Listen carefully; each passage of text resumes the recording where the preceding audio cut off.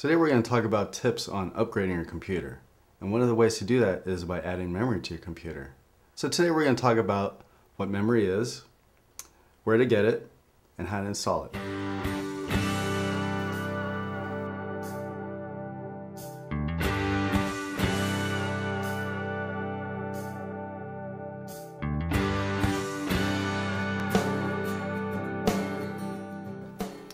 Okay, so before you rush out and buy any memory for your computer, make sure you know what kind you're getting first.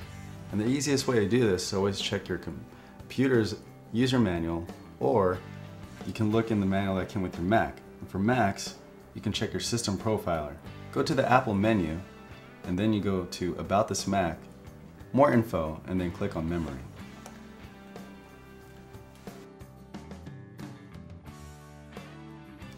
Now you know what type of memory to get for your computer. The question is where to get it.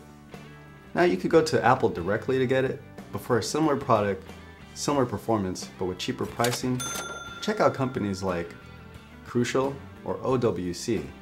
They offer similar products, but if you're on a budget, it'll probably work out for you a lot better if you research those companies first. Now that you purchased the memory for your computer, let's review step by step of how to install it. Now before you install anything, make sure your computer is off.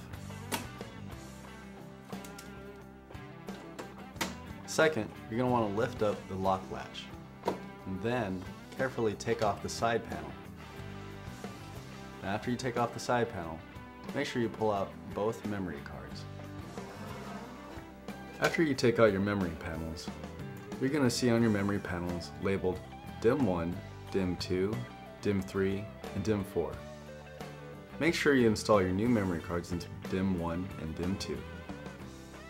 Installing your memory cards into the DIMMs should be no problem. They should fit right into place. Luckily, there's an off-center notch that will tell you if your memory card is in the wrong way. Just make sure your off-center notches match up, and it should snap into place.